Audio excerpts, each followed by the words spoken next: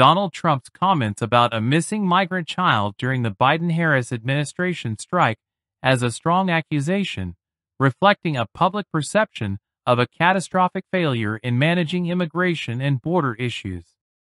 And in case you don't want to write about it, you should, because it can be no bigger scandal than this.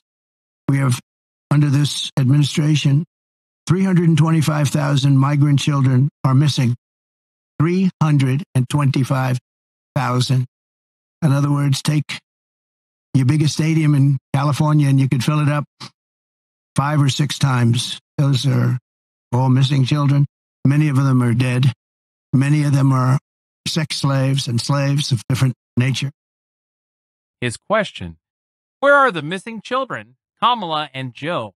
implies that the current administration is neglecting its duty to protect the most vulnerable and fulfill its moral and legal responsibilities. Framing this crisis as occurring on the biggest scale highlights deep concerns over the gravity and scope of the situation.